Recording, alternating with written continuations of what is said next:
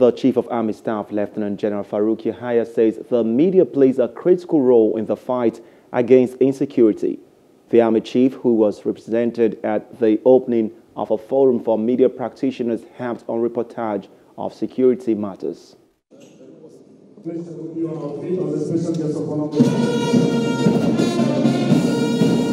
Emphasis is placed on civil-military relations, which is said has steadily progressed since the inception of the Army Civil Relations Desk.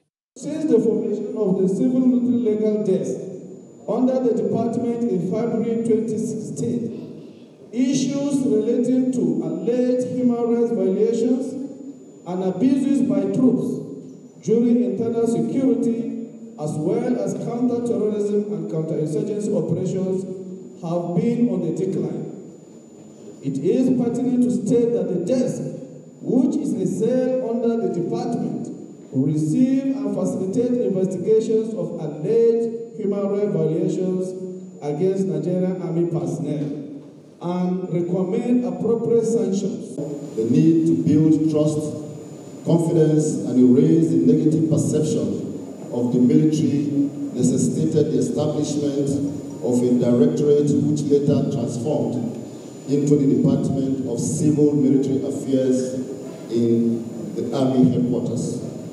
This is in line with international standard and best practices vis-à-vis the Nigerian Army's effort at correcting the mistakes of the past, as well as bridging the existing gaps with the civil populace in order to foster a peaceful coexistence. The guest speaker harped on the need for a better synergy between the media and the military. While it is a given that freedom of expression and the press are the oxygen of democracy, there are limits to this if the state must survive, that's the country Nigeria, in seeking to remain relevant and ensure the people's right to know and interrogate government activities.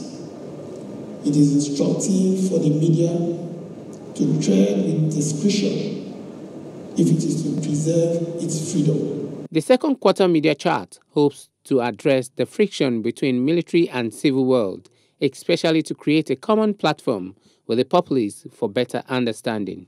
Hello, hope you enjoyed the news. Please do subscribe to our YouTube channel and don't forget to hit the notification button so you get notified about fresh news updates.